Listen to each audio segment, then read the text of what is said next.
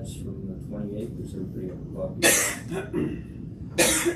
You would have mine. Any questions or concerns? Do you have a motion to approve? I will move to approve. I'll second. All in favor? Aye. Okay.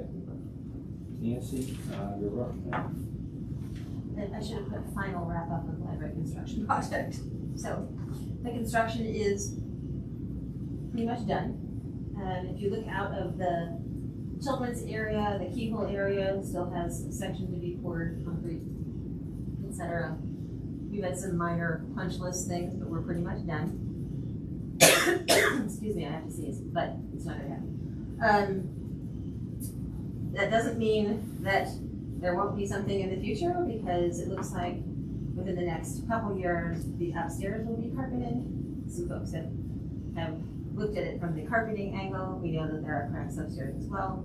They aren't as substantial as the ones down here, but some of them are substantial enough to be repaired. So whenever they take the carpet up from there will be some repairs, but because they don't appear to be as severe as the ones down here, I think we should be able to do that when the time comes. This section is not closed to do this. And also we've been looking at some of the more modern actual library movers that they use a hydraulic lift system, and they come in and they can lift up entire ranges of books and move them, and you do the carpet things, and then it just pulls them back down without having to take the books off the shelf.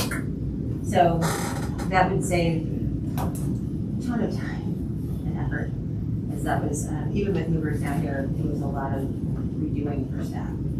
So anyway, we're pretty pleased with the results. At least, thank goodness, we actually got new carpet and not just repairs that no one can see, because people have been very positive about what they've seen. At least we made a huge effort when we were putting things back to not put everything back.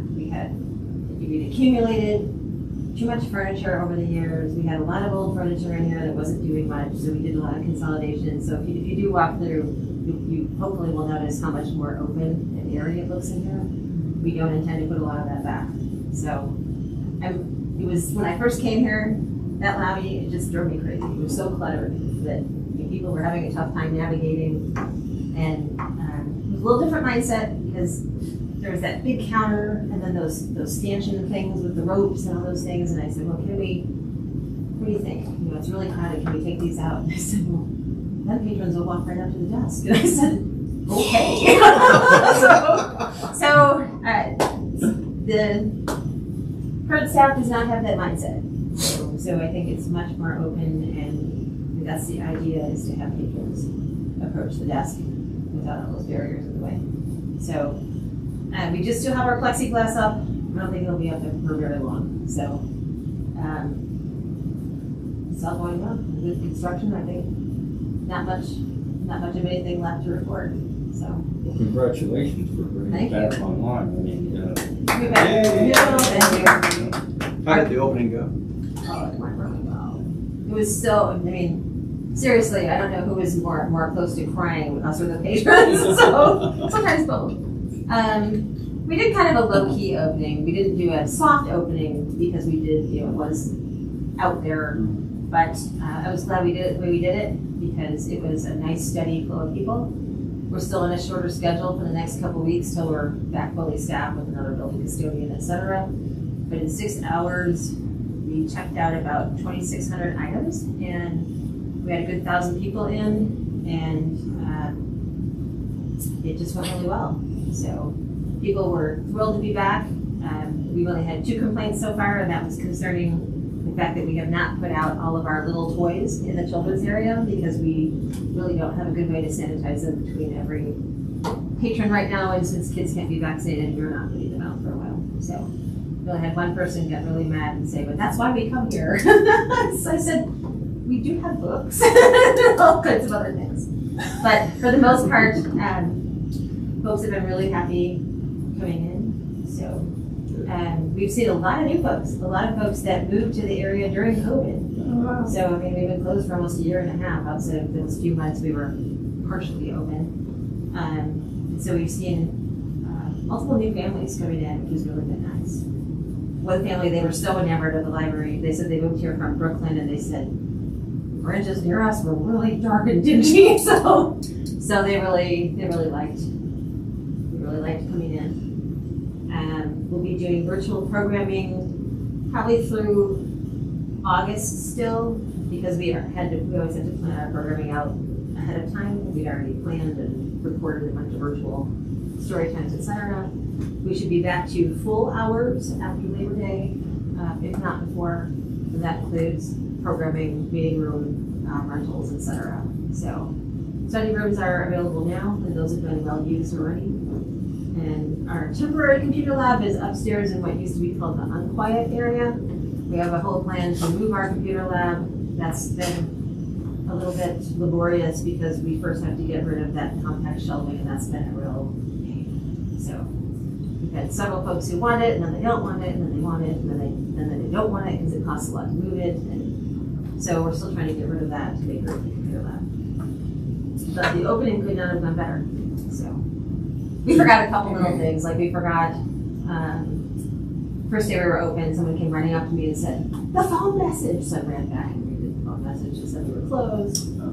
We forgot one computer, we forgot to order a computer for the new team desk in the new team area, but other than that, I think everything else was good. Say more about staffing. Staffing, yeah.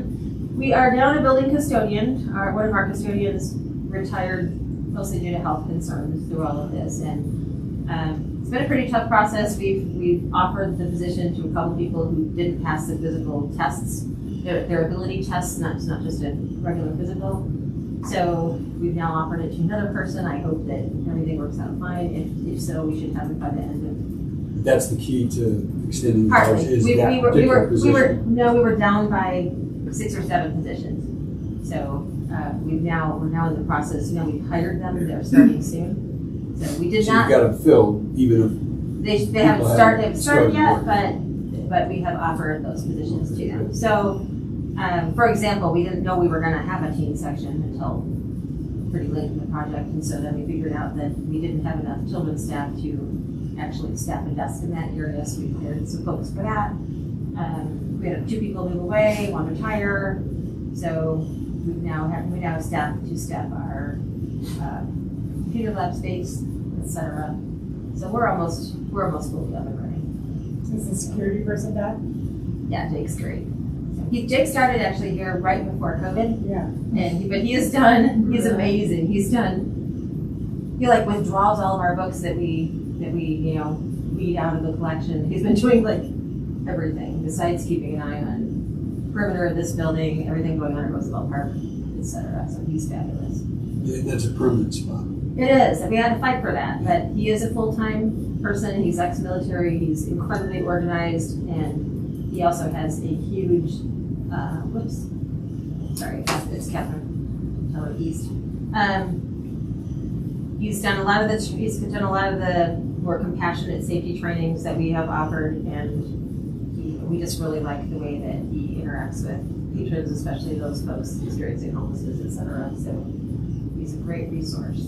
So he will be doing a lot more security training for our staff now that we're open, just to make sure that everybody is up on how to interact positively with all of our more difficult patrons. We are seeing some new folks in that we haven't met before. We've only had a couple minor issues, and I think now that people understand how things work, I think it's going to be really fun. So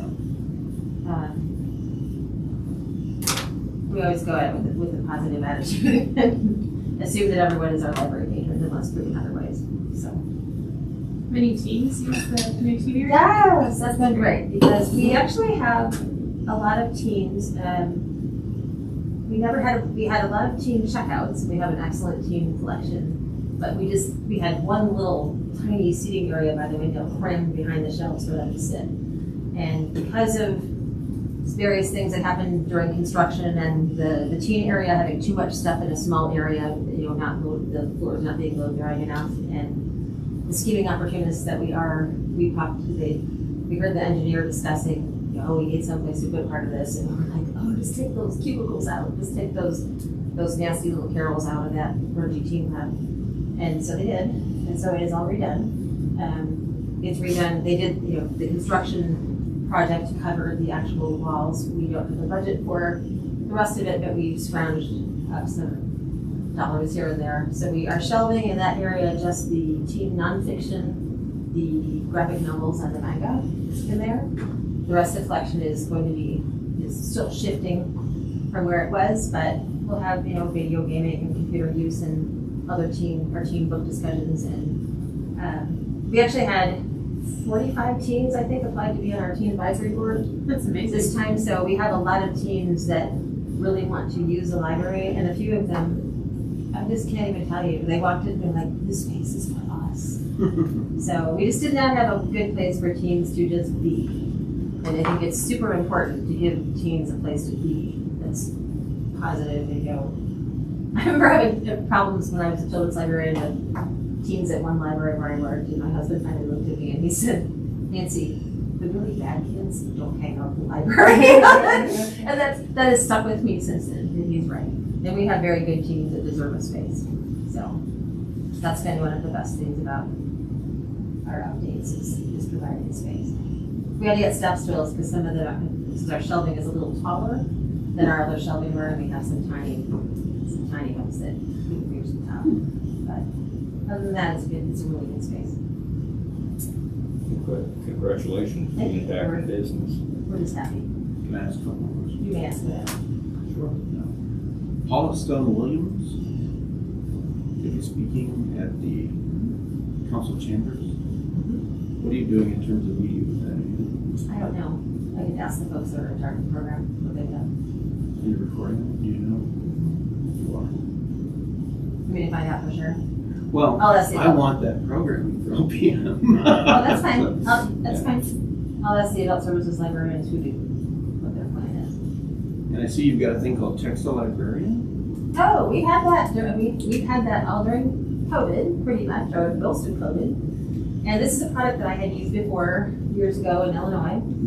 And basically, that was when texting was just starting to be a thing. But as you know, there are a lot of folks that really don't want to talk to anybody on the phone. They really want to text them. And so it's through a company called Mosio, M-O-S-I-O, who bought the original little company called Text a Librarian. And basically that's what it is. And people text us. I finally had to turn the noise off because people text us morning, noon, and night. My phone would give me notifications every time. So all of our librarians and some of our support staff are signed up to answer questions, and you can answer them from your computer. You can answer them from your phone. It's kind of a whichever librarian gets to it first, or if that's your field of expertise. But basically, they can text us any question. They can say anything from I just read this book. What should I read next? To hey, can you check my account? I don't know what's overdue, to whatever. So It's an app. it's not. Are you Go ahead. tracking numbers at all? Yep. So you know how many? Not off the top of my head, but we I have know, many but numbers. that would be Yeah, a we've useful had thing. a lot. I got that feeling. That's Yeah. why I asked. So that's a tool for like leveraging these guys for Sure. more money. So that's why I'm like. It's a lot of fun because a lot of we get a lot of kids and a lot of teens that do text us. We get adults too, and it's just once people find it, they tend to use it a lot. So we drew attention to it by making that we have a little bingo board that's for summer reading, and that's one of the tasks you can complete towards your bingo is to make a book request through using Text a Librarian. Right. So that brought a whole lot more aficionados to us with that service. But it's a lot of fun. I'll be interested to see if the numbers stay the same now that you're open, because I remember telling people, moms specifically were like, Yeah. I don't know what books to choose Yeah. online. I would go and look at the books and pick them out for my kids, and I was like, well, you can text them. People text. It's interesting because I'm looking to see what I got today, but people text us at weird times. Sure, because you And I'm can. looking. There's a lot of them. That's what I usually hear. Let's see, 12:42, 12:45, 12:41, 12:42, 12:45, 12:50. Those AM. Those were PM, but then I had, let's see, 11:10. there were a flurry of them in the morning, 8:30, 8:38, 8:42, 6:56. So I mean, people text us When they think of it. when they think of it. Yeah. So it's just nice because, you know, especially right now, we're not open until 10. So people will text us at 6:30 a.m. or at 10:30 p.m. And we don't necessarily answer things right then, but sometimes we do. Yeah. So since it shows up on people's phones, a lot of times if it's a really quick response, we just answer it. And since there are at any one time at least a dozen of us that have it up, people get answers really quickly. So it's fun. You're doing a podcast now.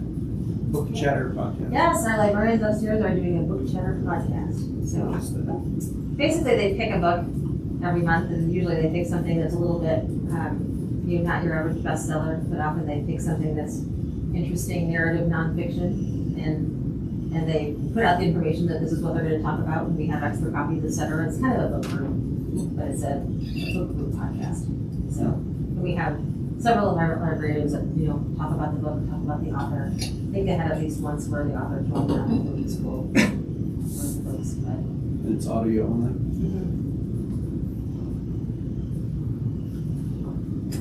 so far. It's easy to add a camera if you want. It's fun. You're doing them over at LPM, right? I think they are. Because we have that. I'm pretty sure they're using. I'm pretty sure because I'm sure that a few of them have told me they were going next door to do it. Yeah. So basically, that's I'm just looking for ways to promote the library too, so that's what this kind of stuff does. That was just something else. I did welcome you to this group. I told you you'd regret it. Well, I don't regret it so far. Okay. And last one is you have Wi-Fi hotspots now. We have 89 of them. So yes. 89 of them. We check out 80 of them. 9 of them we usually send library people out with that are already on, but we check out almost all 80 are checked out almost all the time, and we have holds. And then you don't have enough. Excuse me, I'm just nervous. I don't even know where 818. What's 818? Oh wait, it's Catherine. Oh, that's right back up. Wait, who is that?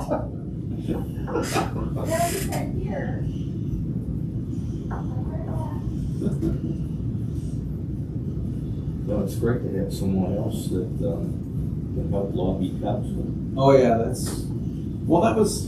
I mean, you were there, or were you there? You weren't there when I got interviewed, were you?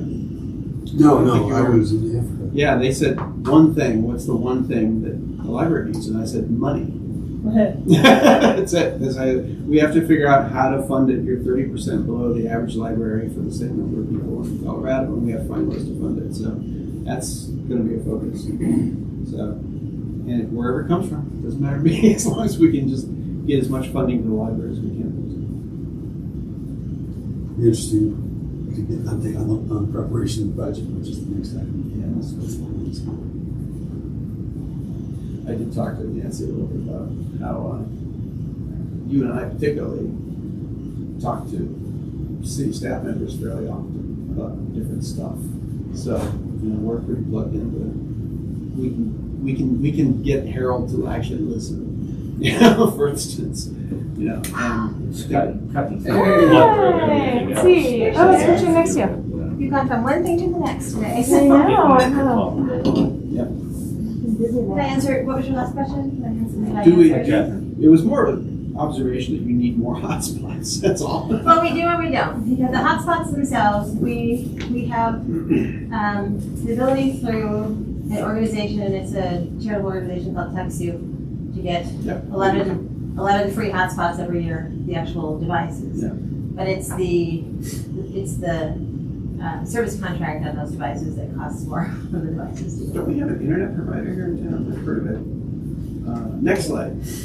We do, but no. I mean, they offer reduced, much reduced internet service to folks, but it's not free. And I think it's still a misconception that a lot of people at the city have told me, but everyone can have Nextlight, and we have folks who can't have Nextlight. Mm-hmm. So, like I said, these have, at any one time, we usually have about 20 holds, and we have all 80 checked out. So there is a need for them. And some of the folks aren't folks that don't have internet. We've had folks that take them on road trips. I was gonna say, for sure. Because if you're in between spots with reception, for Yeah. example, Oh, yeah. we've had people who say they love to take them in their motorhomes when they go on road trips because they can get reception, etc. We had one day where my husband called me and said, "Hey, our internet's out." I'm going took one home, and I thought it's not out anymore. So you cover the internet as well, the cost We of the do. internet. So that's the devices themselves with the discounts we can get are only about $65, and then the service contract is about $128 each per year. So that's Pretty 96. cheap, That's actually. it is, but in a cheap library budget, that's $9,600. So we have to kind of look at how many we have, but we'll see how many we have after. We want to see how many are checked out at a time once we're open, even once we have folks who are able to access the library. So we showed a lot of folks how to use them so that they could go use them at home. So they're very simple. We've had a few that haven't come back. That's kind of the cost of doing business. So Well, I was gonna, the only council agenda item that I think is maybe of interest to this group, next Tuesday night is approval of an IGA with the school district, based on the grant that the school district got to work with Next Light. And I'll be curious, I won't be there Tuesday night, I'll be out of town, but to the degree that there is the need for hotspots, based on that grant, about $1.5 million, from in two different pots of money, with the intent of ensuring access to everybody in town. yeah, And in some cases at no fee or at no charge. that would be wonderful. And maybe we won't need as many as that at some point. So we didn't want Have to. you been dialed into any of that? A little bit. We don't want to we didn't want to overinvest either because we think that there are some opportunities that are coming, and we just figure it's all for good. Yeah. I mean, if we can. Well, there's a lot of infrastructure money that's going to be thrown at this in the next 2-3 years. Right, that's A fabulous. lot. Yep. So you should get our fair share. Yep. But people like them, and they were COVID grant funded. The purpose of them initially. We just have to maintain Can students check them out, like young people, or is it adults only? it. They can. I'm trying to think. I think it's 16 and above that can check them out. We also have some Chromebooks that are available for checkout. So that's 16 and up. When St. Brain goes online, do they provide Chromebooks? My kids aren't in St. Brain, so I don't I know. think they do. They use their iPads. They have iPads. Yeah. They provide devices. But they don't have they don't necessarily provide the internet. Yeah. And so that's that's the thing. As we check out the Chromebooks, we are trying to juggle the amount so that we pair up a Chromebook with a hotspot. Right. Because I know this from experience. We got a ton of Chromebooks given to us in California, but of course people take them home and they expect that they are internet connected and they're not. So we don't want people to have that experience where they get home and this computer doesn't work. So we will be probably they'll reduce the number that we have, reduce some of the 80 because we're going to be pairing them with the Chromebooks, but that's probably okay. Okay, before you move on, Catherine, this is Scott Converse. Yeah, we've met before. He attended it. He's our new board member. Oh, so. great. Okay. Nice to meet you again. Again. So you want to jump in the budget then? Yes. I don't know if I have many updates from last time. Our budget was submitted before the last meeting. We did a meeting with Harold and some other city staff. We had a few questions, nothing You know when that it's scheduled stands for out. council review? I don't. I'll have to look and see. I thought it was sometime in August, but I'll look and see. But it has to be coming up pretty soon. Yeah, I was like, doesn't it? It does. It does definitely. And it was my understanding none of your wish list items made the No, final but I cut. didn't. No, but not the ones that we talked about later. We are not finished But with we're that not done yet. conversation. No. That's good. And actually, Harold was in a couple of days ago, and he chatted with me about a few of those things. We talked about. I'm just telling you, we're not finished with the conversation. Yeah. Who's Harold again? Harold Dominguez is the city manager. Oh, okay, So, he came in and we kind of walked through we walked through those items. So these are not finished. The other things that we asked for we asked for several new positions. We asked for pre-processing money. wish list items included potentially the sorter, although he and I talked about that, and that those kind of projects are kind of nice to be able to do with a lump sum of money like we have in the voucher fund, because there are multiple different aspects of, here's the machine, here's the installation, here's the construction that goes with it, and it can get really complex if you have all these different pots that you have to go from. We discussed children's shelving. Our children's shelving it's all particle board covered with cheap veneer that's peeling off. Because it's particle board, it's super heavy. Particle board's, to my knowledge anyway, heavier than most of your wood, just solid wood panels would be there. And the movers said, don't ever move it again. It was literally falling apart when they were moving it. So that would be a larger wish list item. We had a couple more things we talked about. We talked about tables and chairs for the meeting room, because one person can't move them. I think we have a lot. So, looking at that, looking at our computer lab, our construction of our computer lab out of glass panels upstairs. So we have a lot of potential things going on as soon as we get rid of that compact shelving. But budget numbers are in. As far as how we're doing with this year's budget, we're doing okay. We've, it's still half the year. Comparable to last year. No, I mean, nothing is. It's still weird enough. It's still half a year of COVID. Mm-hmm. And so there are some areas where we've really overspent compared to what we would normally spend, and some that we've really underspent. And it's just COVID stuff. So, I mean, we buy a lot of sanitizing projects. So, so there are things like that. There are a few new furniture things that we had to do in conjunction with construction when things fell apart in our machine area and things like that. Just some. We purchased some safety items. We kind of had time to review safety in the building, so I'll always have. So are you asking for more money or less money next year? The last year, actually, we're asking for more. You know we crossed 100,000 people, right? Yes, We're officially a city. Because the initial count was what, 99,750, right? Yeah, but then. And 100,000. When you become a city, you're one of about 400 and some odd cities in the United States. So it's actually it's not as many as you think. It's a serious. Yeah, it's not many, and it's a serious designation change for Longmont. Nancy, this might not relate to the budget. But any updates on Prospector? Yes. Okay. So it's coming back. Okay, for sure. Okay. So, I had a meeting today with the directors, and so we're definitely bringing it back. Okay. Even though it's really exorbitant compared to what we should be paying, but it's a service. So, yes. Prospector will be coming back. I'm trying to think what else we talked about today. I'm just curious about the COVID supplies. That's not covered under some separate fund?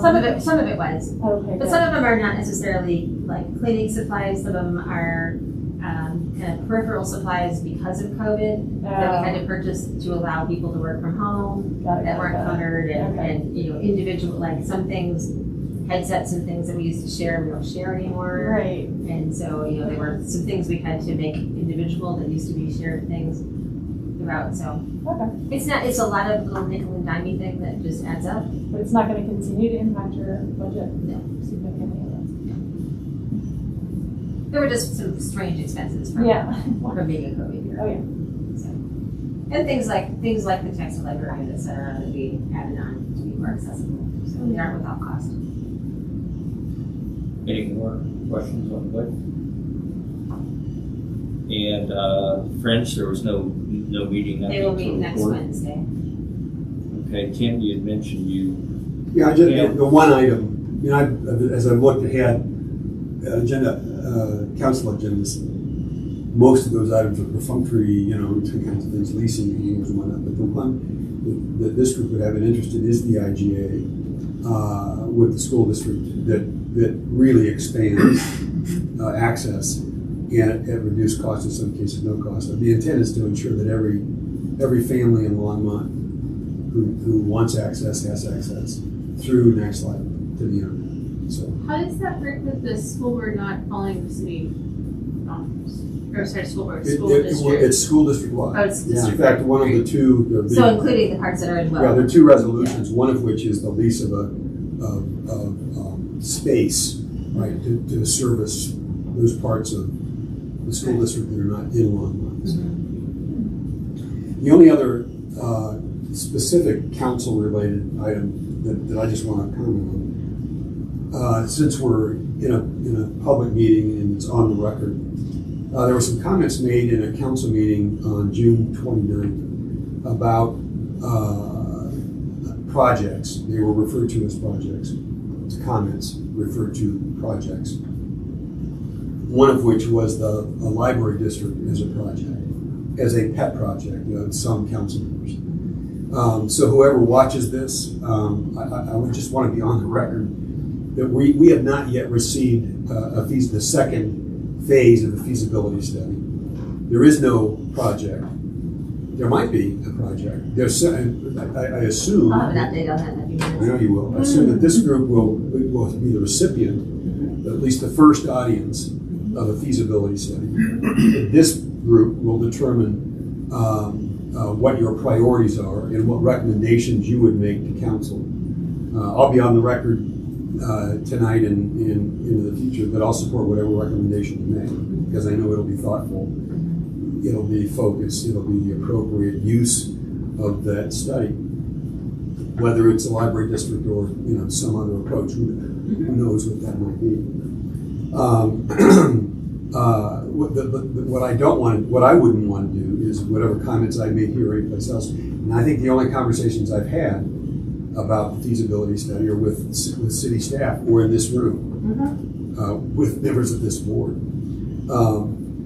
I just want to reiterate: no projects, pet or not, are on the board right now or on the table for the library, other than getting it back up and running and working through the routines that have to be worked through to make certain it gets resourced the way it should, as we were referencing the budgeting process.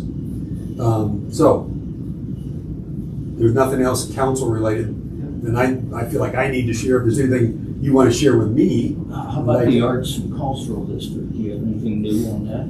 Well, that was one of 3 projects that were referred to. The other was the pool and ice facility that was framed again as the Ice Palace. But, it wasn't biased. The question wasn't biased. It wasn't so much a question. Or your question? No. No, the comments weren't. What I'm referring to weren't questions; they were just statements. These public invited speakers. Yeah, public invited statements. I could guess who did. There was a reference to the voracious appetites of elected official council members that have such voracious appetites for tax revenues to spend on pet projects like the Ice Palace, like the Cultural Center, and like the Library District. So, for the record, there is no Cultural Center project. We have a feasibility study. I have been in a couple of meetings with the leadership of LaPie and the city manager to talk about what are the next logical steps. And I think what the next step is going to be to retain the services of another consulting firm that actually what they do is help municipalities or jurisdictions take the results of things like this feasibility study and turn it into an action plan and identify what decisions have to be made. They've worked with municipalities across the country on issues like governance or oversight of a facility, who's going to manage the facility, business planning, and who are the kinds of experts that you want to bring in potentially to be part of a plan. But that's all out there, right? The first step is going to be to hire the consultant to take a look at what kind of where the feasibility study stopped and what now needs to be addressed, like creating a group to provide oversight, having a plan to maintain the facility, a business plan for booking talent and all that goes with that, fundraising that goes along parallel to all of it, because it's few venues like what's been envisioned in a feasibility study can put together a business plan that generates sufficient revenues to cover all the costs. So the performing arts groups will always be challenged with fundraising, I think. But that's not a project either, right? It'll become something someday, but I don't know when that someday is and exactly what the nature of the project will be. I'll I'll be on the record again, that there was a reference to a $157 million project. That same number was mentioned when it was presented at the council meeting. At no time has anybody, I don't think, assumed that the city was going to swallow that whole elephant as a metaphor. There would be bites of it that the city might take. The city should have skin in that game, I think. But it's going to require a capital stack that involves fundraising and a private-public partnership and different kind of financing structures, in addition to whatever the city may, or the residents may be asked to do in terms of dedicated sales tax and property tax. But that's way down the road. And how much of that the city takes on, we'll have to see. But I don't, for people to assume that somehow, because a feasibility study laid out a vision and kind of parameters for $157 million performing arts facility, that's somehow they're going to be the city's obligation to fund. So it just won't happen. Well, from my perspective, I think a lot of the things that the Arts and Cultural Center endeavor is going to look at are things that we as a board should understand and determine whether we want to follow those footsteps or tread in a different direction. But I think we need to understand them just to make intelligent decisions. So we'll keep. I'll keep pumping you for information. You should, and there will be a relationship, Mark, between whatever comes from this feasibility study has to be considered in relationship to the feasibility study on performing arts and culture and conference center.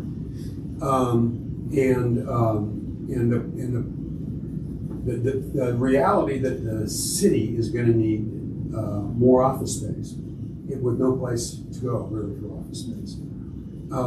The interest in recreation facilities is gaining momentum, right? I mean, there was a question after that pool and ice facility failed on the ballot. So now what's next and when?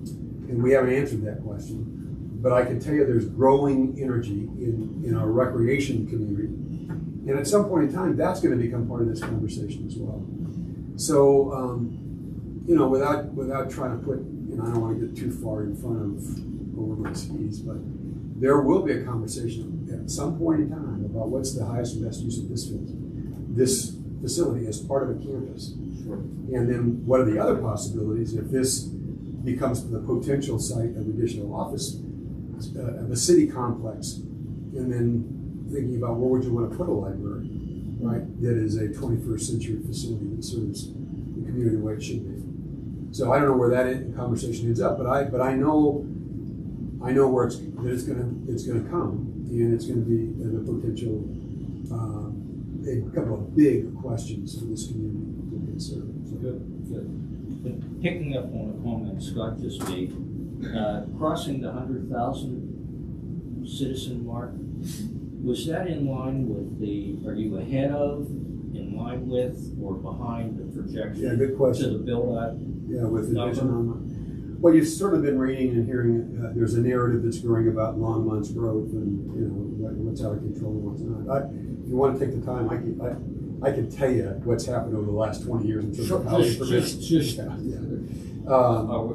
yes, no, or maybe. And why we are where we are in terms of housing needs. Are you trying to say the short version? I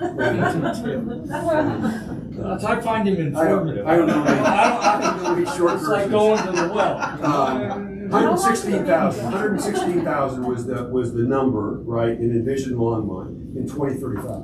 Yes, they were close. Oh, in terms of 35. Yeah, in terms of being on 116,000. Yeah. Now, if you were in the conference chamber when there were conversations about how to secure water and the firming project with Chimney Hollows, and which is now that lawsuit's been settled. We're now moving forward. We just sold $55 million worth of bonds. $42 million of that's going to go to fund the Chimney Hollows project. That secured enough water for the build out at 125,000. So there's two numbers that have been discussed publicly. But Envision Longmont's 116,000, and then you say, well, what if there's more density and you had more housing units per acre? Could that go north of 116,000? The answer is yes. The highest number I've seen is 130. That's the number I recall, is 130. But I don't know if we're ahead of that number. And, You know, I don't we gotta know. say whoops or behind them, I've we've got not more seen, time to think Mark, about it. I've not seen, or it is probably there and I'm just not connected to it, or estimates year by year. It's very difficult, no matter what those would be, just the approval, the permitting process that a proposal has to go through. There is virtually no way to predict from date of application to date of permit.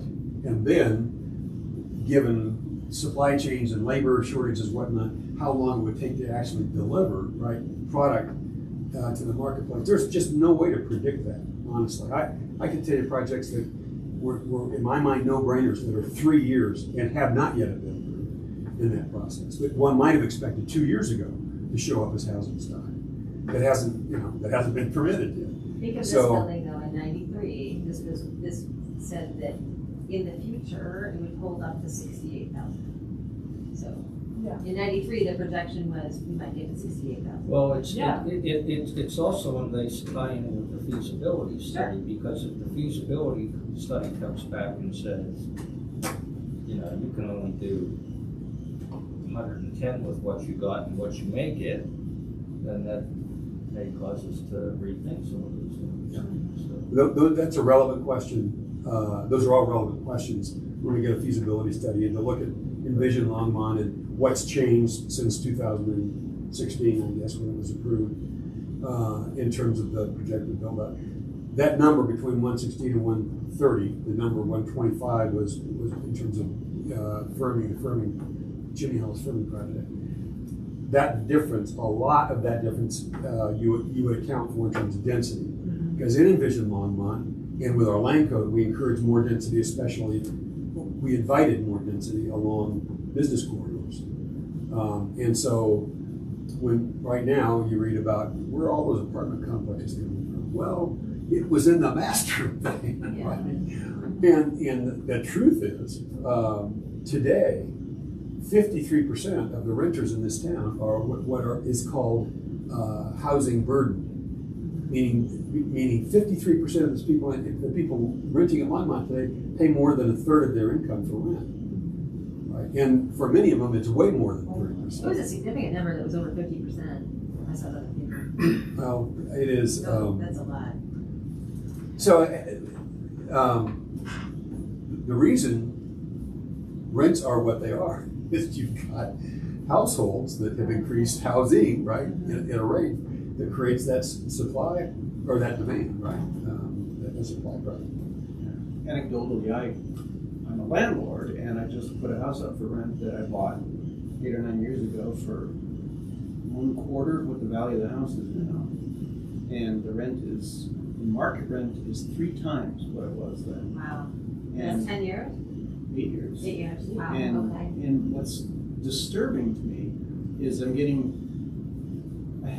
it's been on the market for 1 week today, and I've had 50 people apply. Oh. And I'd say over half can't afford it, but they're more than willing to try to commit to 50-60% of their income to rent. And I'm like, That would be severely burdened. That's that criteria. what choice do they have? I know. This is so frustrating. You know? because it's a house, it's perfect for a little family, but it's like little families can't afford it. Yeah, people need houses. It's really frustrating. And they still need to eat and They have to eat. clothe themselves and It's other so- stuff. And Longmont's considered more affordable, so, Yeah. I think the population will just end up going further north than further east. Further east. Well, it's gentrifying fast, is all I can say. I mean, I had a couple from Minnesota come in that, they were 24 years old, but they had $150,000 income. Well, because one of them was a trust fund baby. Okay. So they drove up an A9 LE and I'm like, drug dealers? Oh, no, she's got a lot of money and things. So, Wow. but that's the kind of person that, it's like Boulder's. We are in Boulder 25 years ago. Well, what Boulder did 35 years ago was create an arbitrary limit on housing permits. We haven't done that. Boulder, if you look at our growth over the last 20 years, there haven't been many years that we've been between 1% and 2%, right, in terms of our growth. Yeah. So it's not, people talk about out of control growth. Year over year, it's pretty controlled. And again, for the record, if anybody cares, as you read about managed or smart growth, in this town, developers, they submit their applications, the process grinds on. I mean, they are subject to incredibly thorough scrutiny in terms of what their proposals are. Sometimes to the point where you have to wonder, at what point does it stop? Because it goes on and on and on. But they pay for every penny of infrastructure. You don't, they do.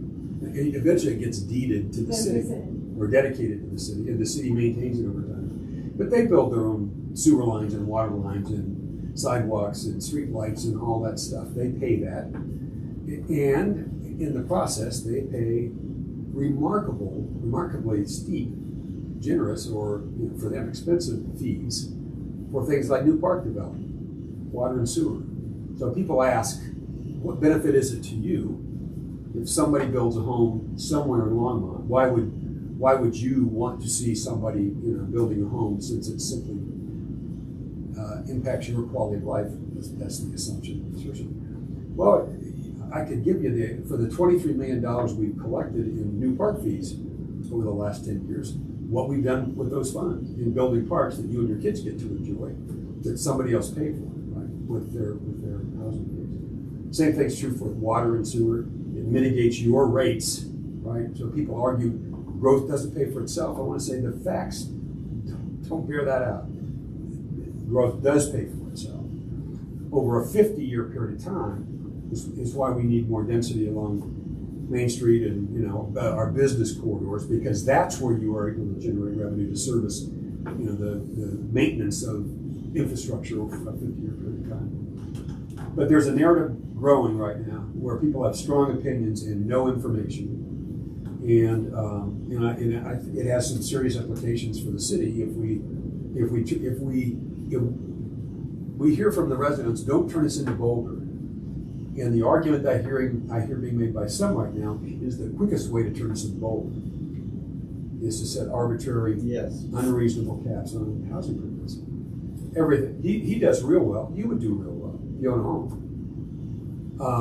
It's just a whole bunch of people who have never quite achieved quality of life are never going to achieve quality of life in the long run. So, isn't there a mandate with all new development that a certain percentage needs to be affordable housing at this point? I'm sure it's not high enough. Well, think about on the continuum of affordable housing to attainable housing to executive housing or luxury housing.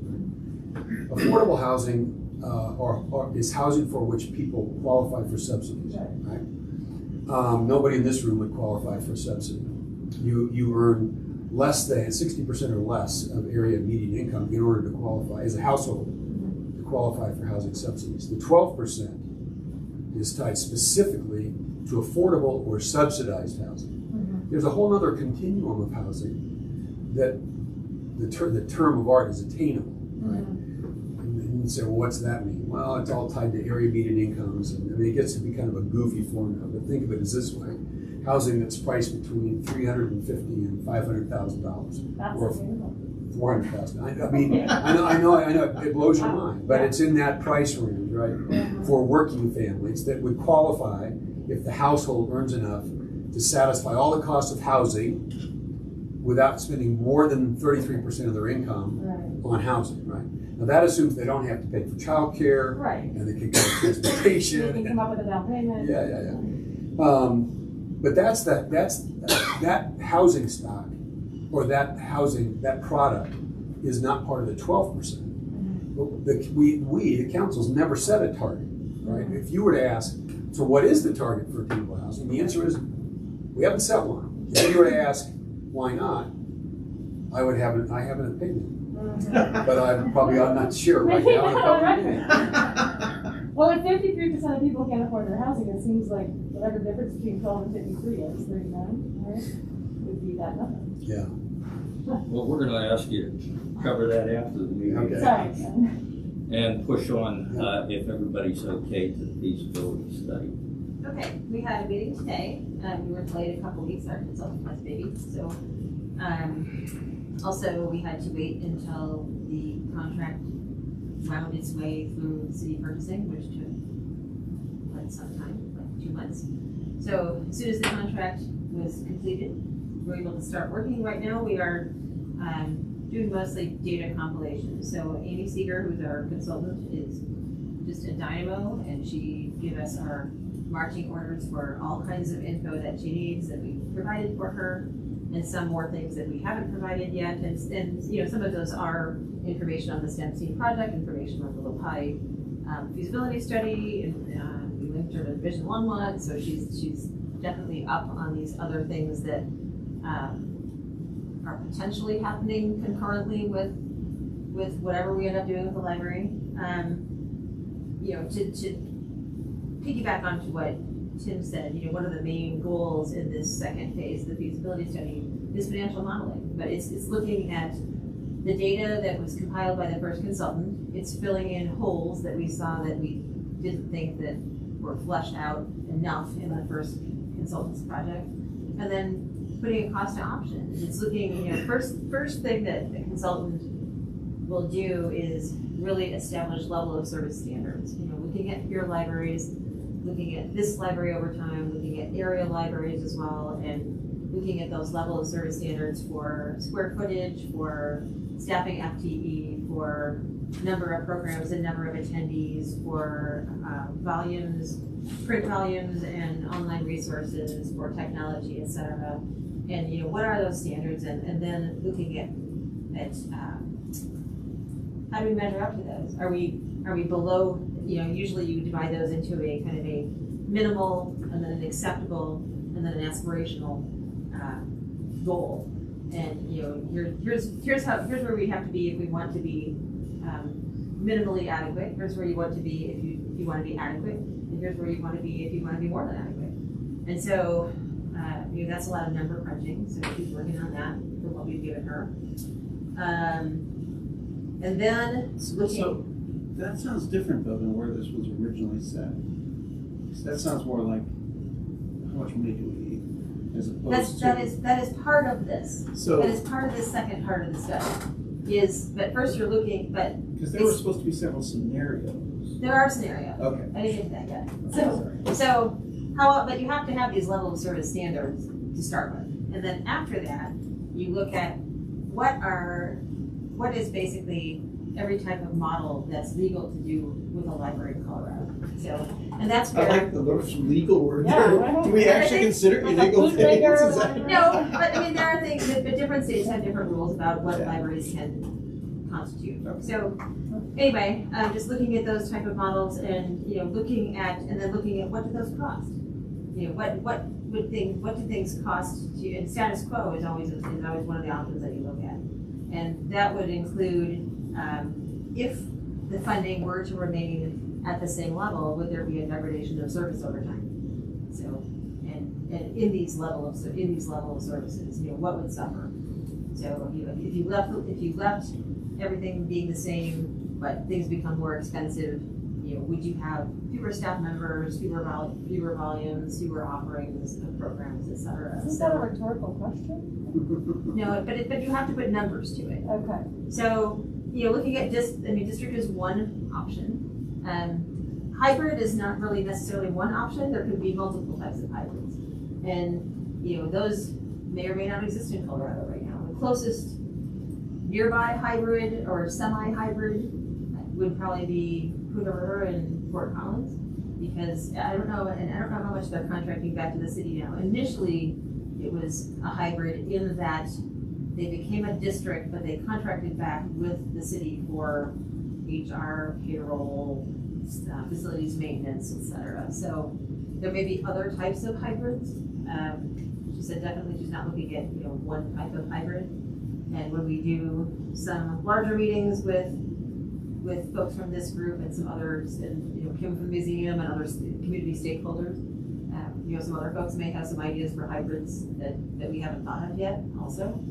So definitely looking at those multiple options, and then looking at, once you figure it all out, what's an action plan? How would you make this happen? So, like in my other project that I did with her, in Bellingham, they looked at different things. They looked at, should the city system merge with the county system? And did it make sense financially? Did it make sense? And actually what they figured out is it probably made sense financially, but the city there is really blazingly liberal and the county is super conservative. And they didn't feel like philosophical the two could mesh and become one system. So they decided to, they actually did put up tax measures, I think, this right after I left. I know that the library has been completely gutted and remodeled, so money came from somewhere. So they were planning to put up a dedicated tax measure by the city for the library. So different things can happen in different places. It just depends on what are those standards and what makes sense. It is that $100,000 mark, that 100,000 population mark is one of those things you see often when you read things about how many libraries or what size libraries have to be, or what libraries have branches. It is somewhat unusual to reach, unless you have a very large library, to reach that 100,000 mark and only have a single centrally located library. Unless you are in a super dense area and not at all widespread. But there are other things to look at, obviously, that we looked at somewhat in the first phase of this. You don't spend as much time as some people think is necessary looking at who doesn't use the library, because that's a tendency in a lot of studies to really concentrate almost solely on who doesn't use the library, and that's kind of counterproductive. We don't care about people who don't use the library because they don't use the library. We care about people who don't use the library who want to use it and can't use it because of some kind of barrier. It could be a language barrier, it could be parking, it could be transportation, it could be any number of things. So we have a few holes in that info from the first study that we're looking at. So we'd like a little more in-depth demographic data that was presented by the initial consultants. So we're in it. So now you got a start date. Do you have an end date? I do, and I did bring it with me tonight, and I can send. We revised the schedule because it did take a while to get things up and going with the contract, etc. But I do have a nice little graphically represented schedule that I can send that I just got. That'd be great. That'd be great. So that's been. Oh no, she's very schedule oriented, and we will be having probably weekly check-ins. So last time you mentioned that there might be stakeholder meetings. There will be. Has anything been? No, we talked about that. We talked about that today. So literally, this is the first time since the contract was approved and went through the whole process that we've been able to meet, because that just happened this week, like really recently. So we have a whole list of potential dates, which we'll probably be sending around a poll for stakeholder meetings. So just historically,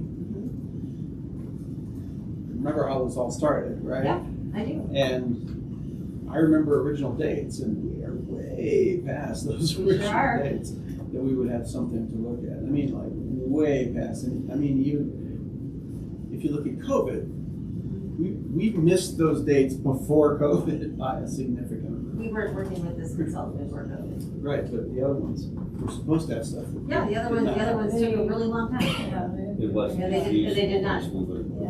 No, they did not meet deadlines. Yeah. But so that was the reason that the other consultants didn't meet deadlines. It wasn't the city, not. No, it was the consultant. Okay. It was not the city.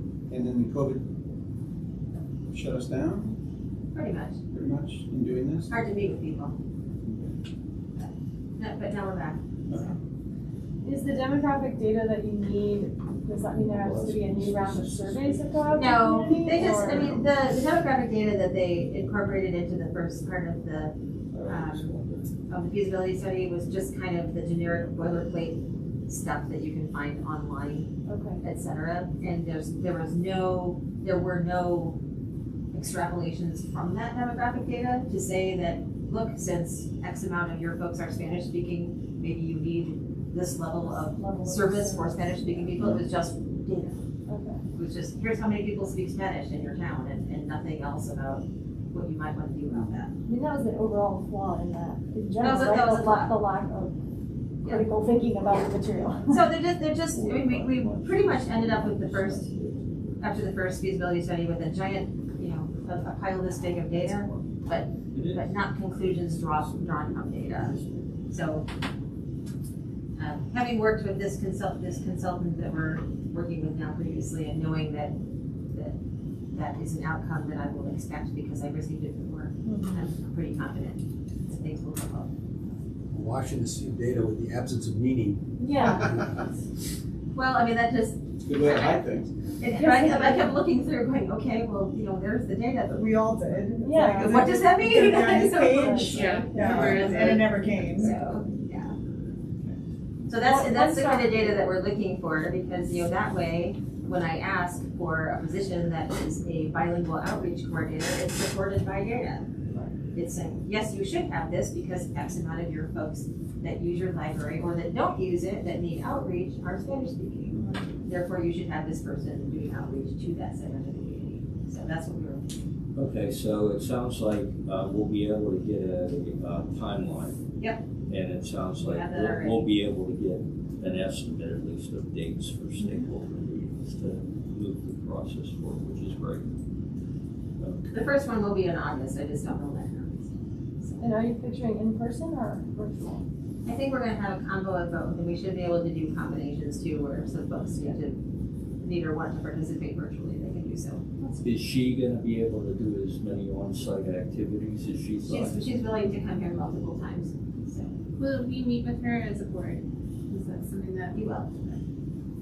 This is one of those things, Kim, that she prefers not to just present the final version of her findings to City Council at the end of the project. She really likes to, she will approach at some point about, once we get to the point where she's doing the financial modeling portion, she would want to do kind of an interim study session appearance and say, this is where I see this going, and get input at that point if there, if people have other questions or think, whoa, this isn't going in the direction that we want it to go in, or that we envisioned, or your study isn't providing the information that we need. So that worked really well when I worked with her before, and I think it makes a lot of sense to do a midway through check-in so that nobody is surprised when the data is presented at the end, and so you get what we're paying for. So, or what you like. So can I, because you have two little items that jumped there before the Boulder Library district update, and I think that kind of links to this, doesn't it? The voucher and unused funds do. I mean, I don't envision much of a discussion tonight about this. But I'm just curious, what is Boulder doing in the library district? Do we know? Boulder is, I would be very surprised if Boulder doesn't end up with the library district at this point. When? Are we in line with them? No. Are they ahead of us? They're ahead of us. And this happened, the Boulder's City Council was very against the district concept initially, and Scott and I both watched the same video of a meeting where they're, saying, our gem, our jewel, we can't lose this. And I mean, those were the words. Yeah. And now they seem to be, if you've watched any of the meetings, and I've watched quite a few, and I know Claire, our children's librarian, she watches pretty much all of them. And the sentiments have really changed. So the City Council appears to be very in favor of a district there, and I would say they're heading for the ballot. I know they have to put it on the ballot by August, so that's. Do you think it might happen this year? I do. I think there's a possibility. How were they so persuaded? Just I really don't know what happened in between. Unless, I never know. I mean, you never know what people's motivations are. Maybe they have something else and they want to use the library's budget to, debt service for another project. I don't know. They're looking at a sizable amount. The last time I looked at their kind of core team's correspondence, they were looking for $20 million Did they? as a budget. So are They have they? 8 now. annually? Are they looking to expand outside of Boulder? Yes. Oh. Yes. They're looking at Niwan. They're looking at Niwot. They're looking at no, they looked at Gun Barrel? No, Gun Barrel for sure. Not They've been one promising a branch in Gun Barrel for a while. They're looking at expansion, which they're already actually doing part of that on Novo, and expansion, I think, of maybe other branches that are existing. That's North Boulder, and then looking at definitely a branch in Gun Barrel and potentially in Niwot. I just saw something in the paper where they were extending their reach towards celestial seasonings and stuff like that with the project, so they're moving that way. But that went from dead to alive, kind of during COVID. So we need to understand what their So- boundaries are. We are going to try and speak with, we talked about that today in our meeting with the consultant, and we're going to talk to David Farnan, who's the director there, and we're also going to see if we can talk to the woman whose name is escaping me at the moment, but is kind of the head of their group that's been working for the district. Did you have a directors meeting on the 21st? Today we had it, Oh, today you had it? Saturday. Yeah. Just got back from that one at 5. Big day. So fun. It's a long day. But yes, I think that the whole sentiment turned around. So I can send you a couple. I can send articles to the whole group. I've sent a couple articles previously that have been fairly recent about what it looks like. So what's the, assuming that they want to extend the geographic footprint of a library district would include Niwot? That's right, that's our boundary. I know. So what, there's, Niwot's unincorporated. What's the decision-making process? What's the protocol? I don't know. What That's say what we do need to the- figure out. It's St. Vrain Valley School District. It is, which is That's kind of a natural boundary. strange. Yeah. Gun Barrel, I don't think is strange at all because they've been Gun Barrel's talking about it for years. It's part of Boulder. But would this, would they contemplate a vote? Their board or their council authorized proceeding, didn't they, with the They library, creation of the library district? They did. That was by council vote, not by public vote. vote. They can't incur debt without a vote. Nope. Do they just arbitrarily cast their net over Niwot and say you are now, by fiat, you are now going to be in this library district if the district's approved or if the debt service or creation of debt is approved by the voters in whatever that geographic Like I footprint said, is? we have to talk to them. So I mean, we have not talked to the folks that are directly involved with this. That's a legal question. It is. And I'd like to know, is there a way to stop that? It's the first question I've got. It's based on your tax base, right? I mean, the library district that's the idea, right? So now It's a dedicated tax. wealthy I tax thought- base. Yeah. Like, It is. we would potentially benefit from that. Well, it's I part of, thought we kicked that around before. We did. And I thought Or do I misunderstand? that No. they are sucked in to a larger, if you're included in the vote, and the vote goes favorably, I think they are sucked into that, whether they disagree or not. yeah, They are. particularly being unincorporated, they don't have any, Right. they don't really have any representation. Governing. So, yeah, they don't technically exist. Or an adversarial group either, because they're so, Well, I a haven't, lot seen, of the I haven't people- seen any evidence of that yet, but it doesn't mean that one won't develop. I've had experience with this before, where you can, a vote no group can come out of nowhere. Do you have a sense of Niwot, people who live in Niwot, what library they're using? Does anyone have a sense They're of using that? both. They're using Yeah, both. they are. And the last time we looked at this, which was probably 2 years ago or so, Yeah. it was about equal. It's almost exactly equal. That was the one that was the closest. Or just on which side of the aisle you live on.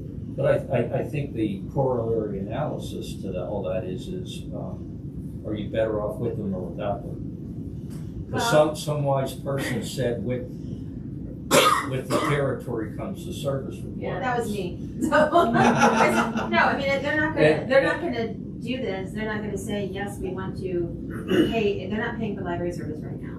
And so they're not gonna say, okay, I want to pay for library service if they're not gonna expect something out of it, and something is bound to be a They're gonna branch. want Branch, to right. Right. A branch. So you're gonna It's know what likely to that put a is. branch there. Yeah. Well, you gotta know what it is. I mean, are Yeah. you better off or are you worse off? I mean, you improve your area, but are you better off? We need a spy in Boulder.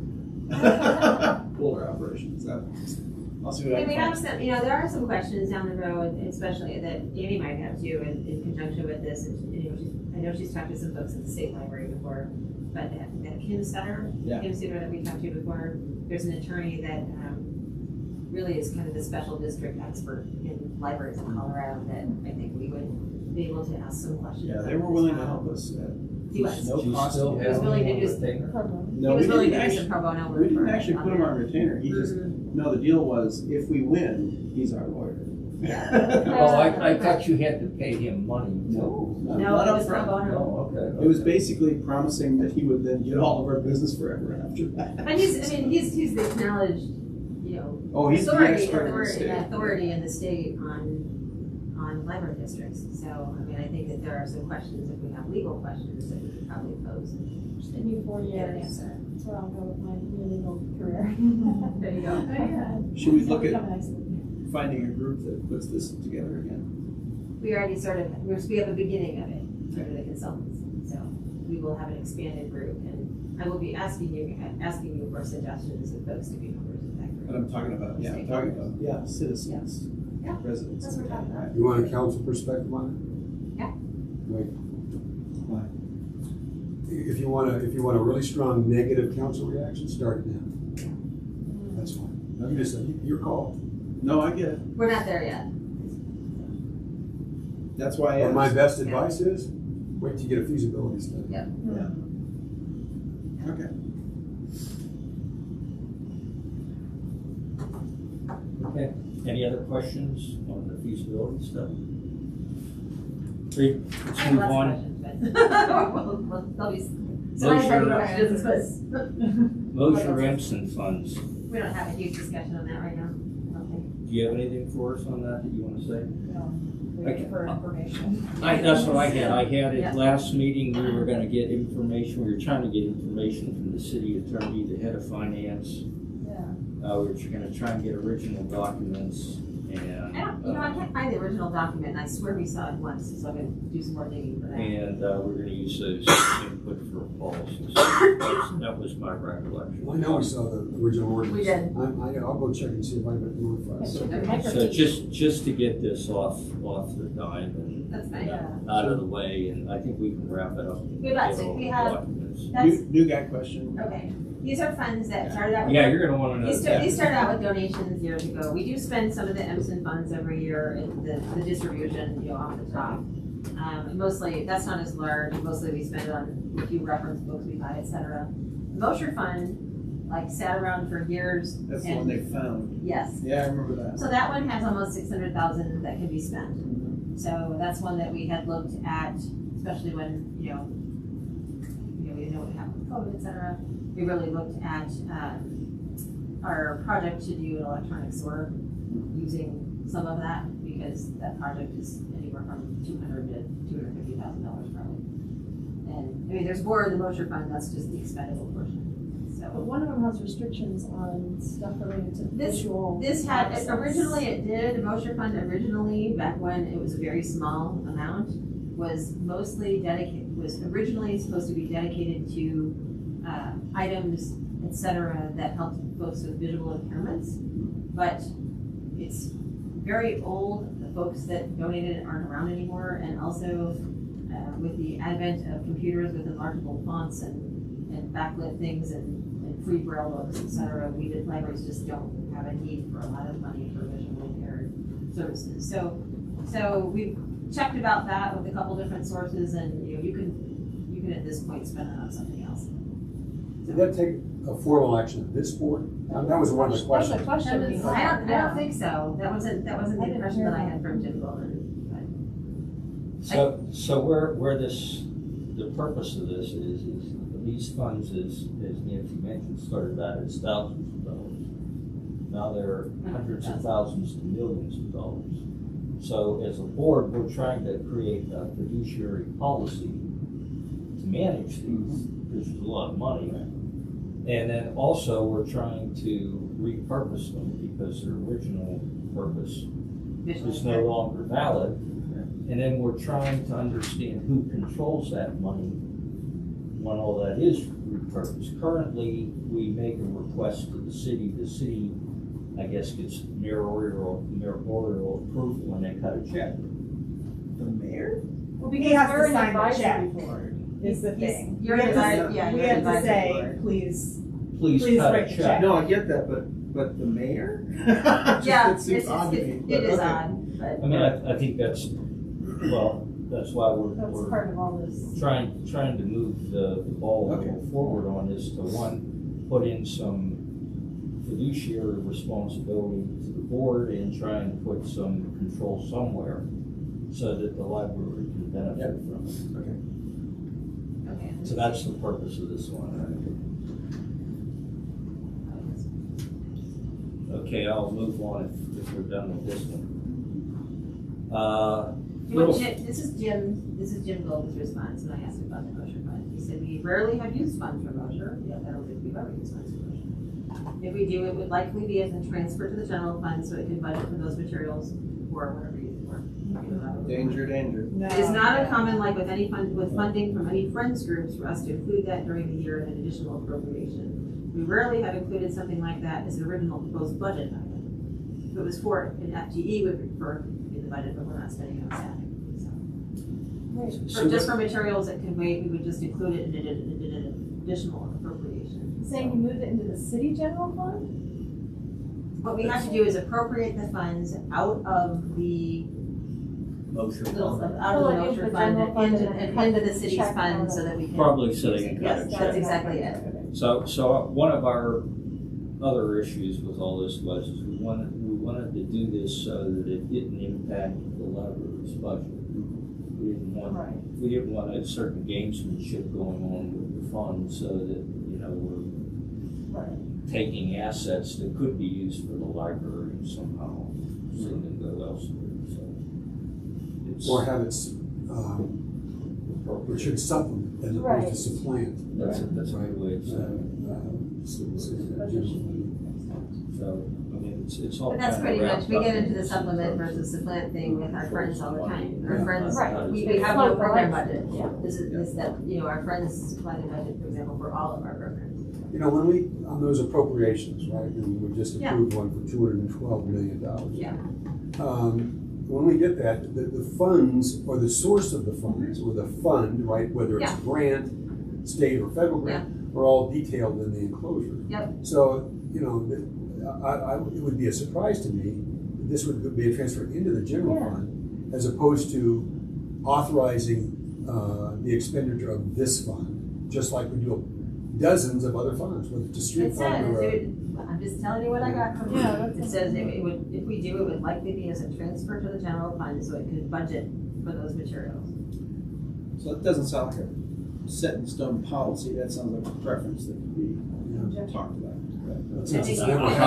how-to kind of thing. Yeah. How-to, can I manage it? I in my just- systems? Having watched the city over the last several years, anything that goes into the general fund, yeah, it's fair game, man. So But I think a concern though is also, and I'm completely on board with what Tim said, that we are not, targeting, yes, we're gonna be a district because this is what we're just starting to look at. Yeah. But, what happens to things, to funds like that, should we become a district? So I Do think they follow? that's a concern, whether or not they would follow.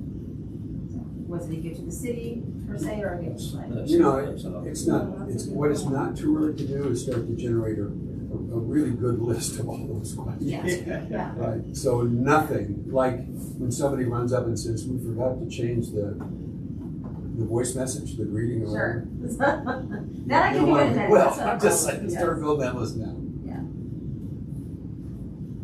Okay, I'm gonna move on there.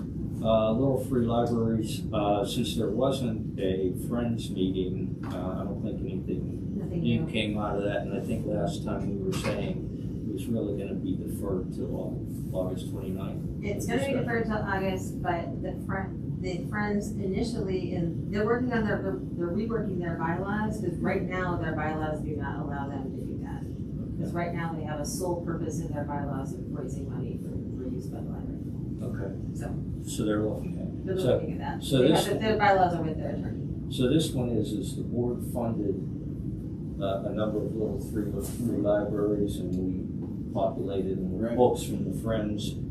And a lot of those libraries got vandalized, so we're asking. Multiple times. They all As got in baseball bat, vandalized. as in baseball bat crunch. So we're Really? asking the Friends to, stock them and, Give it a shot. And examine. put them up and, Yeah. maintain them and, talk to us about good places to put them, like disadvantaged areas. in the How about city putting a and so little forth. video camera in your It's a Well, we privacy talked about concern. Yeah, though, it is. Or there should be a discussion surrounding that as a privacy Yeah, concern. right. What was the So staff they're not checking suggestion? out items. It's like a body cam for And a stuff. little library. Yeah, Uh, I don't know, I have questions. I think it was, we got back to the stalking issue. Oh, okay. Yeah. That's a whole different. Why isn't it like it's the new member of this board that's responsible for keeping those things? Well, I mean, Yeah, what, wait a minute, Put me on the hot wait a seat. What are we talking about here? That comes up under item B. Is under it the new new business. secretary? Don't panic. I Okay. think next right, Oh. next time. Oh. No, but in all seriousness, when we started the Little Free Libraries, our council liaison was very big in Tinkermill and very instrumental in building the Was that Little Free Jeff? Libraries. Yeah. Yeah, and so now that we do have another connection to Tinkermill, Ah! I mean, I in also- terms of maintaining that, I'm saying being very serious. Well, I'm Yeah. on the board at Tinkermill. Yeah, so- And Jeff kind of works for me now. Yeah, I think so what we're like, talking I about- think it was like the maintenance of was literally hammers and nails. Actually, Jeff built one. I know, he built several. He built several. Yeah. We were Yeah. talking about several inside locations though, and when we started talking about this a few months, those buildings were not open They because weren't of open, COVID. right. So that was a table discussion because of COVID, because folks didn't want us to bring over stuff to their indoor locations. So is the question here, can we put this on Scott? Taking care of this? No, Is that what the question is, like to see what the Friends found out from their attorney about whether or not they What could do it. their Okay, participation. And we have a meeting Wednesday. but I am willing to Okay, be that liaison. That's good with to know. Tinkermill, and we can probably start a project up again in Billboard. I would just put them in different Well, spots. I don't know if it's that more. might be a It's not good, enough that more. might be a good project Especially placement. to do in Yeah. conjunction with the Friends. Yeah. If they I say think it they'll would. stock and you're Yeah, willing to build, Yeah. that would be awesome. Build it Right. and they will New come. materials that are vandal proof. And I have, Steel. and the theory was, it was probably a bunch of Good for metal kids detector. that vandalized them, and now that was, pre-COVID, so Remember now the it's been a geese? long time, yeah, That's what happened to the geese. Same thing. We had, remember the geese? yeah. So he's looking at me like, what the heck are you talking about? I don't know. So we had geese, the same Like goose, the- big goose, You know this that big. art. Oh, the art big thing. Yeah. Painted ones, and Not kids were our- going not our around and ice trashing them all geese, over yeah. town. Is that right? Is that why they Isn't that And sad? disappeared. They flew south. disappeared? We had a special piece of art. We had done these big metal Big hands cow. like this at Oh, Tinkermill. yeah. Yeah, Huge, and we put it down by the church on Main Street and smash. smashed. Some guy jumped on it and stood That's on it, really jumped awful. up and down. We had a camera of it doing it. It was a homeless guy. So. Oh. And so we took it out of there. It's sitting over in a corner of Tinkermill. It's a sad thing. Can't have nice things. A lot of inputs. Okay, I'm gonna move along here. Any more questions on the Boulder Library District update? Do you have anything more for us there? I would, as soon as I get it, I will Okay. talk to the powers that be. And I think we've already welcomed Scott. Discussion about board offices and officers. So, the bylaws say that a second meeting after council makes a change to the board composition of this process, we talk about offices and who's going to fill them. We have currently, the way we're structured is Cynthia is our secretary, Katie was our secretary, Kathy, who resigned, was our Friends of the Library liaison. Catherine's the vice chair. Was the newest member usually. So, and we had talked previously at last meeting about trying to rotate representation to the Friends, just to, relieve the burden on any one division. Oh, it's not just doing that explicitly. Right, so, do we want to open that up for discussion again? Do we want to think about that? How do we want to do that? Do you want to volunteer? I was waiting for that one, dude. Well, there's a tradition on this board that the new member is the secretary. Yeah. And we've already got Cynthia, so. You I can. did. Unlucky yeah. timing for you. It was unlucky That was my timing. turn. So Cynthia graciously volunteered to be the secretary in lieu of sticking Catherine with the job going Twice forward, around. since she was continued to be the young person, but So what's your point here? You can be secretary or you can be principal. I see. I get a choice. Okay. I'll take Just friends. kidding. If you're already doing secretary, I'll take friends. I really Well, like I your just- suggestion. I don't dislike the suggestion of rotating, yeah. Yeah. I just didn't want to go to 2 meetings every month. Yeah. In the Yeah. same week, it's just not honestly not feasible. Yeah. But I didn't dislike going to Friends meetings. I found it very informational for Yeah. me. And actually, they have had a lot of turnover, and they've got some new folks that are kind of breathing new life into the Friends organization, and so let's Shaking discuss things up, it. so- Do you want to do it? Do you want to continue to do it, or do you want help, or do you guys? I don't want to do it every month. Yeah, So you want help? yeah. You want to split it? Do you want to split it? Do you want to go one? Is month? anybody else interested, I Yeah, guess? I could do, so if, once a month, right? So I could do every 3 or 4 months. I could do every Let's 4 slip it months. through I could then. do quarterly. Yeah. And That's a good idea. And if That anybody way we ever have 3 has, people. and realize if there's ever a night where somehow no one's available, I'm there anyway, Yeah. so Yeah. I can take the notes. Perfect. Cause I go, oh, Does that mean we go too or no? 'Cause I'm starting law school. then you know you have to go. I don't know if I can commit to any extra. No, Mark was exempted Yeah. because he has That's extra work. It sounds like the 3 It of would us. be the okay. 3 of us, I mean, yeah. confident, but, I don't feel good about that. I feel like I should be included if everyone No, besides it's- Liz is it's doing okay. it. okay, It's really so, you. so let me Yeah. recap where I think we're at. So Cynthia's gonna stay the secretary. We're gonna rotate the friends among 3 people. Well, I'm hearing maybe 4. Well, I just want it to be equitable. I don't want to set up a system where like I get special privileges. Just Well, because I I'm don't busy. think it's special privileges. I mean, unless you feel like it's special privileges. Well, I just So- want so to we're- make sure everyone feels So, comfortable with that. so you're gonna dive in, so we'll rotate it among 4 people, because I don't mind backing up, We so. could do 3 and then I'm sure we'll need substitutes. How about I can be a at some sub? point. You can be Yeah. There an you alternate. I can be an alternate. Yeah. Perfect. Okay, So we're the 3 regulars. So- Every month we'll just rotate. So Should the regulars not be So able it to is fulfill their so- duties? and, Call on me. and you can still be the vice chair.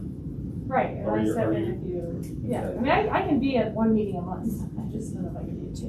That makes Is sense. there every, the 4th Wednesday? Well, or that, the- that's they're important, usually the fourth because Wednesday. we'll talk about next board meeting. But I'll be there, I mean, I was planning to go this week, so, this coming week, so Anyway. you don't need to start that. Yes, I am. Okay. Okay, so I think we're set then on the board officers, correct? Can I Yep. recap, just make sure I got this? So 3 of us regularly rotate meetings, continue as vice chair and alternate for Friends of Library, other positions stay the same. And that's starting in August. So Not- when is the not full next meeting? Yeah, that's I'll right. take Yeah, next, okay. I'll handle next Wednesday. Although actually, So we do, summertime I'm actually good if you need. Okay. I could jump in if you need. I have to be there anyway. Okay. Well, I would stick When with does her law at the school first start? meeting, so you can kind of intro that we're doing this, right? Does that make sense? Yeah, so I'll do August And 25th. then, Okay. okay, so and then, Catherine, when is law school? Law school starts August 8th. And what law school? Do you? Oh, yeah. congrats. Thank you. Good luck. I'm also teaching still, so. You're kidding. You've got to try to do both. And You she know has, what the and she has little median income kids. for a family so- of 5 is in this town? You are Not- going to teach and go to law school. I'm going to teach and go to law school. And raise a family. Raise family and run for office someday, so watch out. There you go. We'll get that. Uh, It's a busy time. Are you good?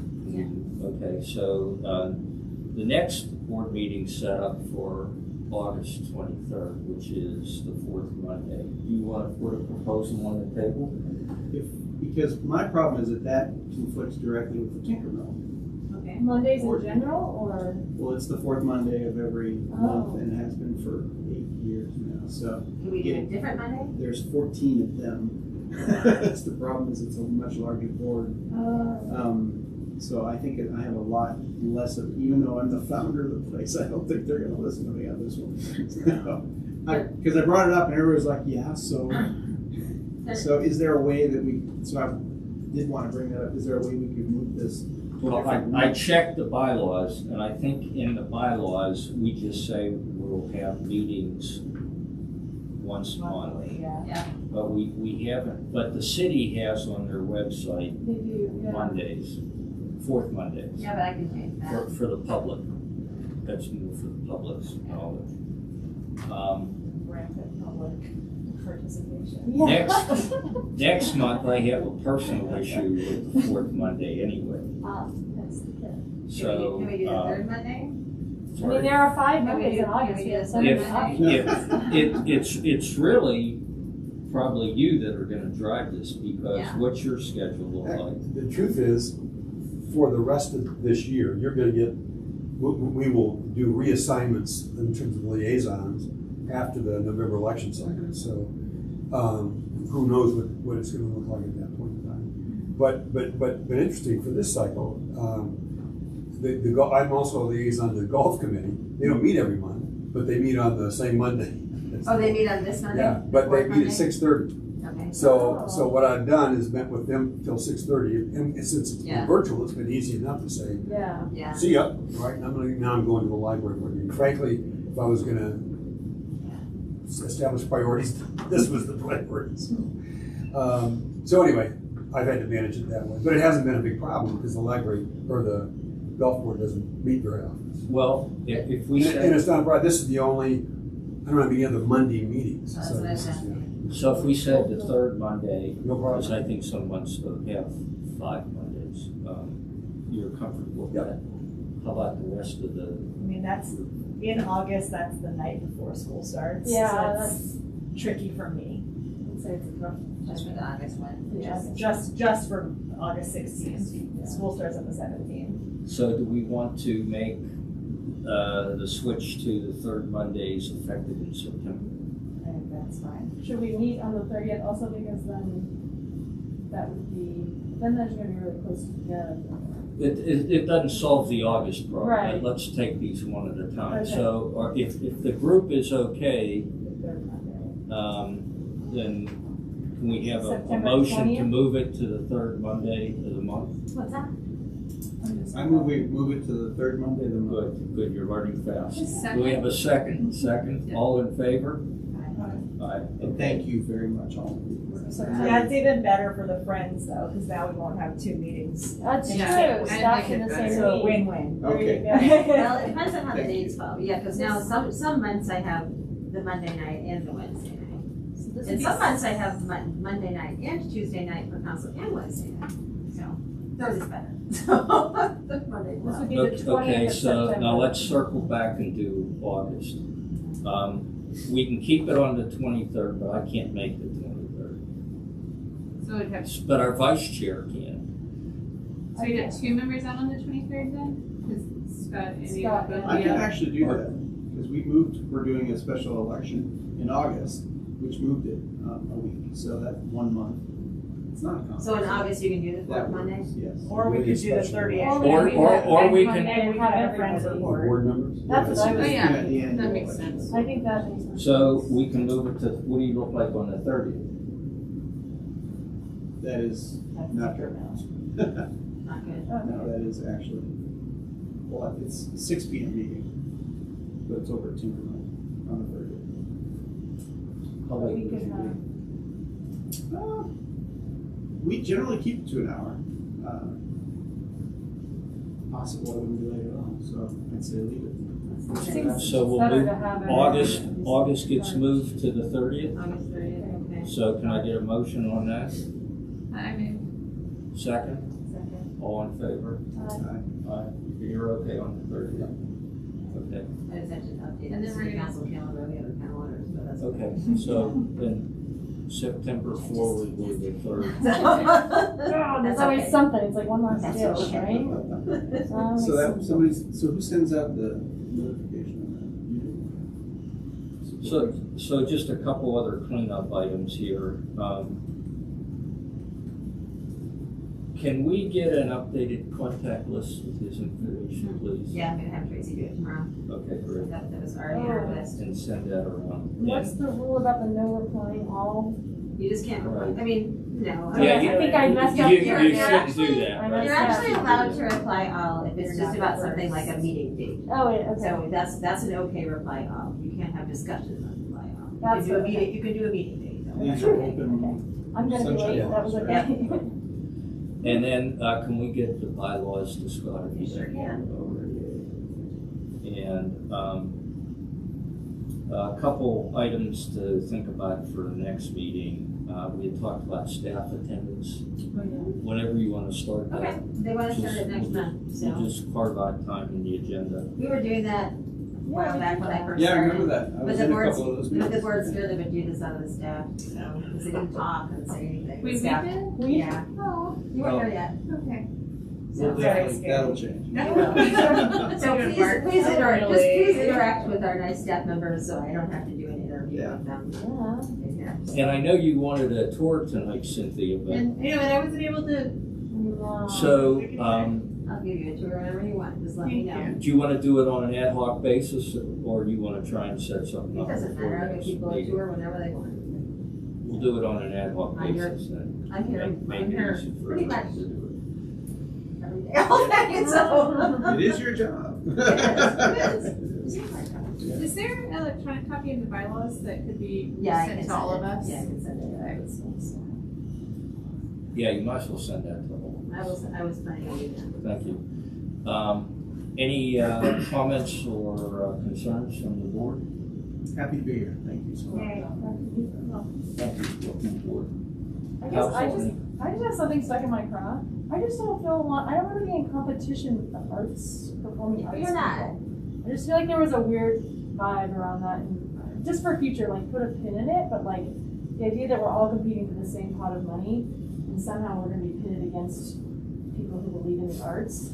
I don't think we will. Somehow, And- like- and Just the opposite. it is Yeah, the yeah, I opposite, just because- don't want to Just see the that opposite. happen. And I was in attendance, the meeting that Tim talked about, I was there, the Okay. meeting that we had last week. And it was me and Kim and I are friends, the museum director, and Mhm. we're all working toward the same goals. Okay. And so we're we're looking at this as, here's we're kind of the sports leisure culture Yeah. area. So, I mean, there are some different, like right now, community services is kind of a big amalgamation Yeah. of different stuff Umbrella. together. And so, I think that there's a natural synergy between Yeah. obviously education, arts, culture, Yeah. and even and recreation. So I think we're actually, I feel like we're much closer to moving in the same direction than we were originally. And the practical side of it is, I think it's easier for the city to sell when it bundles all that together. Sure. Right. And then they get this windfall pot of cash from the bond issue and stuff like Okay. that. And also, this is where libraries kind of ride the coattails of some of these other revenue producing entities and end up with better funding. But what libraries are the feel-good entities that attract some folks that wouldn't naturally vote for some of those other issues. More than That's, feel good. and that's, well, and The it's, public Most good. popular. yes, it is a public good, but it's also, I mean, we were thrown into the Ice Palace, the consultant's analysis of that without, we didn't know we were thrown into it at the time, but he analyzed things and said, here's how much more likely this measure is to pass if the library is thrown in. Well, that happens, you look at the public scale of approval or whatever it's called that happens, and we're always toward the top. So. But there really wasn't much in that for the No. No. It's like, No, but Maybe like a I'm corner just saying that, somewhere. but libraries are often kind of thrown in a there sweetener. as a sweetener to the pot. Yeah. But We don't also, sell our name recognition. See? but also though, say We're like that's- athletes. That's right. And so you're looking at a complex which offers a performing arts center and various other facilities. It is really nice. Personally, I think that the library should be built first in such a complex because you say, because what that says to the community is here's the equalizer, we care about everybody, we're putting the entity in first that we're not charging for. But on the practical side, if you build a new library, you're gonna get at least 2,000, if not more people a day that come in and get used to going to that location, and then they'll naturally check out everything else that goes with that. So I think there's a real synergy with this whole Yeah. group. But I'm dubious. I don't feel about a taken large advantage group of. that includes everybody. Yeah. I'm skeptical about that. I mean, I think a board Some for the strange library and a bedfellows board there. for the art district make more sense than a giant board. Then you're. Yeah, I haven't been in any conversation. Then you're kind of back, with the city structure, and I don't think that's gonna be. I don't think anybody's So talking about what's that. triggering that, Mark? In terms of- Just a concern when it all gets bundled and somebody says, well, let's create a separate cultural district. Oh, okay. Or All right, something all right. like that to manage it all and schedule it and do whatever. Well, I don't, as a Yeah. practical legal matter, I don't think I that don't think would that be would an happen. option. You could have a Yeah. cultural arts district in a board, but that wouldn't replace a library district board if you could have a library district. That would And then, that's another question, obviously, is what would happen if this is part of the larger entity? Right. If we were to become a district, and then How how it does gets, that fit how in it gets worded. with everything ballot else and run by a I think that's municipality, whatever, so. whatever. Well, it's gonna be, Soul. it's gonna be complex, Yeah. for sure. But Catherine, just so you know, the performing arts folks, have been cautioned not to want to compete with the library and the printed yeah. library. Okay. The point, It's to everyone's advantage. yeah, the point Nancy was making is that the last time in case you read about us abandoning our quality of life indicator, that's not true either. The last time we did a survey in 2018, we collected a lot of data on quality of life indicators. Right. And it just so happens that the library comes out as the most highly regarded institution in Longmont, Right. and has in every one of those Yeah. surveys. So the suggestion to the performing arts folks is you might not want to compete with the most highly regarded institution. Yeah. You might want to figure out how to make common cause, and they get that, Good. right? And just to finish the sentence or the idea, the reason we do that every other year, and we didn't do it in 2020 because we thought maybe collecting those kind of data in the worst pandemic in 100 years Yeah. wouldn't be a good time to make long-term policy and program decisions. Perhaps not Yeah. really reflective of the true scope. But we didn't do it, and people have short memories. Why did you do that survey? Well, somebody Remember that pandemic? We're all just trying to survive. Okay, well, thank you. I just need to put it out there. Any other comments from the board? With that, call it adjourned. Okay. All right. Good luck. Oh, thank you. That's a- what I a- think I have to let you out of the building. Yeah. I just, I'm a poor person. it'd be fun to talk to you about it sometime since you're